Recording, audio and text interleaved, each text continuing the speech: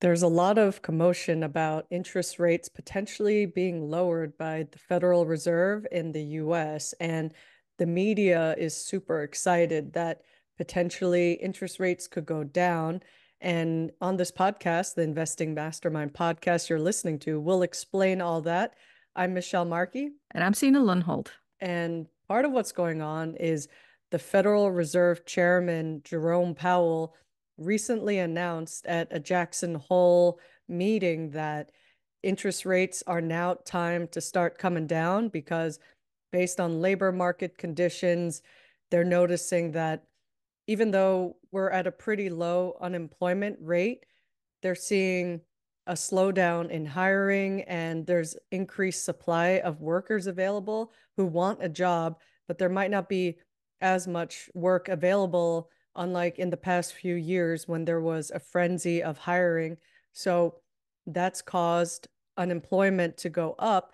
And they now think that if the labor market is getting tighter and less people have jobs and less people have money coming in, that how can they possibly get, say, housing with higher interest rates, like if they're trying to get a mortgage? So there's some thinking that it's time to cut down on interest rates to give people the chance to have economic mobility, let's say, so they could afford housing and also maybe other loans for other things. Like if you need a car and you think that having a high interest rate will prevent you from getting a car because then you can't go to a job if you don't have a car. Like there's so many economic domino effects. So that's some of what's happening lately as of toward the end of August 2024 when we're recording this podcast. And Sina, what do you think about some of this talk of lowering interest rates in the coming months? Well, as a consumer, I love it. Um, Simply because, like you say, with mobility, houses don't sell. People, they don't buy houses, so get kind of stuck where they are instead of potentially moving into a new position because then we would have to sell the house. And right now, houses aren't selling, and we wouldn't be able to get be able to get as much when we sell. So of course there are houses that potentially still are selling, but the whole mid-range of houses are just like for middle class is kind of standing still. So I think it will be nice also, it's something that we can see here in Denmark as well, even though in Europe we've been lowering interest rates earlier as well. It's always nice. And I remember the good times a couple of years ago where interest rates were low. It was great for mortgages, it was great for society. It was a growth society and everything. And it could be potentially, what we'll see is that it's going to be great for the stock market as well. And yeah, I've heard when interest rates start going down, then the stock market would go up because often, it's not always the case, but often the stock market is somewhat inverse of the bond market. So as yields are going down for bonds like US Treasury bonds, then that means more people might be incentivized from the stock market because, say, right now, let's say you could get a 5% US Treasury bond. That's kind of okay for some investors because it's not like too low, but like 5% is a nice return for not taking much risk because people typically look at bonds as like super low risk, even if they're not always truly low risk. But that's a topic for another time. But with the stock market, you normally expect on average at least 7 to 10%. And the S&P 500 has been giving yields way above that, like double digit, maybe on average 15% over the last 5 years, which is incredible. Like those are numbers you dream about getting if you are a Warren Buffett style investor like Sina and I. And yet, one of the best things people probably should have been doing in the last several years is just staying put in the stock market because you've been earning monster returns instead of, like, say, getting only 5% from a bond. You could be getting 15% from the S&P 500 index fund. So not saying that you should sell all your current assets, whatever they're in, and jump in an index fund. But historically, over the last 5 years, it's been still a better bet to stay in stocks than it has to be more conservative and not sure. And I've made the mistake of having too much cash in more safer assets like like a money market fund. So maybe I regret it a little bit of being a little bit scared that maybe there will be a recession and the stock market crashes, but that hasn't happened yet. So technically, what we should expect is if the interest rates get lowered by the Fed, that will affect the interest rates for everything. So credit card interest rates will go down, and mortgage rates will go down, and car loan rates will go down. All of these things are technically kind of good for consumers if, like, even ahead of the Fed lowering rates, some mortgage rates are even below 6% now, which is really great. Like, it's much better than when it was at 7 or 8%. So it's encouraging that maybe the interest rates will be low enough that it will make housing payments more affordable on a monthly basis. But the flip side of that is if you're a saver like me, then you might miss out on those nice 5% returns that you didn't have to do anything and you just got a sweet 5% return on your savings high yield bank account for a while. And that was really nice. Like I enjoyed getting that. And now soon they're saying that if the Fed starts lowering rates maybe as early as the September Fed meeting, like it will only lower by say probably a quarter percentage. But then you'll have more rate cuts throughout 2025.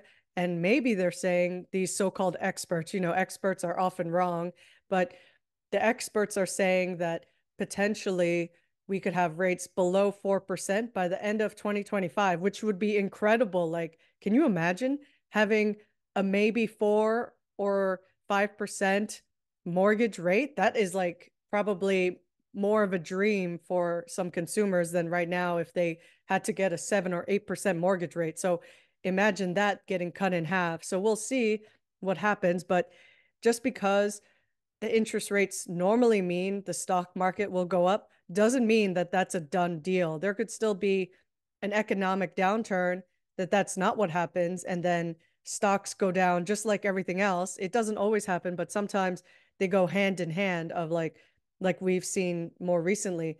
Stock market was going up and so were bond yields, which is very unusual. It doesn't usually happen that way. Yeah, and if you're out there sitting and thinking, okay, so what should I do now, where it's been communicated that interest rates are going to go down, am I going to shuffle my stock portfolio or should I sell all my bonds and what should I do? And you shouldn't necessarily do anything. It really depends on what's going to happen. Also, if interest rates aren't really going to be cut much, then, maybe bonds are still, nice to hold on to. If you can get a nice 5% yield on those bonds, just, hold on to them. But potentially what could also happen is that, yes, you would have to change your portfolio. Like oftentimes when you go to a retirement consultant or a bank advisor, investment advisor, what they will say is, oh, we have different kinds of, we have very low risk portfolios that you could invest to for your retirement, or, medium risk or high risk. And oftentimes the low risk portfolios contains a lot of bonds. However, that's not a great investment if the interest rate gets really low, like let's say down to 2%. I know that could take maybe, we don't know how long that's going to take to go down to 2%, but it could take some time before we're there. But still, that's when you have to think about, as interest rates get lower, you need to think about, is it time to swap my bonds and no longer hold on to bonds, but go into the stock market instead, where, you would likely get a higher return. And I don't always think that retirement consultants and investment advisors are correct when they say it's a low risk portfolio. If your portfolio is full of bonds that barely yield any return, that's kind of high risk all of a sudden, because then you're could potentially be, losing money. It's at least that's how it was just 4 or 5 years ago. So that's some of the considerations that you need to have today if you did actually go and put your money into bonds. Now it might be time to, think about it. At least try to think about, what's my next step? You don't have to do anything yet, but just be mindful of what you're going to do. Yeah, and there's no right or wrong answer. It's what is comfortable for you, obviously. Like some people might feel comfort in locking in close to 5% treasury bonds for the near term. Like maybe you can lock in a 2 or 5 year bond at a 5% yield, and great. Some people have been doing that ahead of whenever interest rates actually get cut. But if you're not that kind of person, maybe there are some stock market opportunities. Like we've been noticing, stocks have been climbing up again lately this summer, and there could be some gems in the rough, like some stocks that I've owned that I didn't expect much of.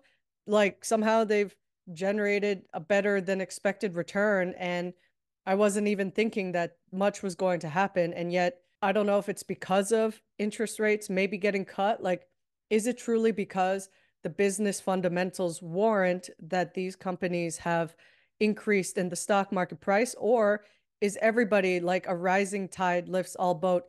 Is it because everybody's expecting rates to be cut that all the stocks are getting lifted for now? But there are some other things that we'll talk about in the next episode of why we are a little suspicious of the market's current trend up based on a famous investor that we both like to follow and study. So that's a little bit of a teaser for the next episode. So you'll want to tune into that. But right now, even if you've been listening to Signe and I for a little while, you'll know that we've been sharing warnings about how the stock market has just been up and up for a while since the pandemic. And is that sustainable? Is that realistic? That are we in a new plateau where everything, all the asset values are just going to be up for the foreseeable future? Or is there going to be a reckoning? Like, is the credit cycle going to collapse and then everything reset? Like, people who were struggling to make their home payments, they're going to get foreclosed on. And then we'll see a wave of like another financial crisis similar to 08, 09. And then the people who paid too much for the houses, they're going to get wiped out. Like, who knows? Like, I'm not trying to fear monger, but you have to question, is it sustainable that the stock market can keep the current prices that it has right now? Like we've shared indicators with you guys of how the market is still somewhat handsomely priced, but is that our new normal or could it change? What do you think, Sina? Well, I've also been surprised to see how everything just kept going up. Also because of the interest rates. I could definitely see also when Jay Powell came out and said, "Okay, we're going to lower interest rates." You could see that in the optimism on the stock market that the big institutions were definitely happy to see that because the prices of stocks really increased and indexes. We at least that was pretty easy to see the big jump after those news came out. However, I don't know if it can continue. And you do see some of the real estate investors saying, there's something going on here, a lot of foreclosures, a lot of things that are starting to happen that reminds them of 2008.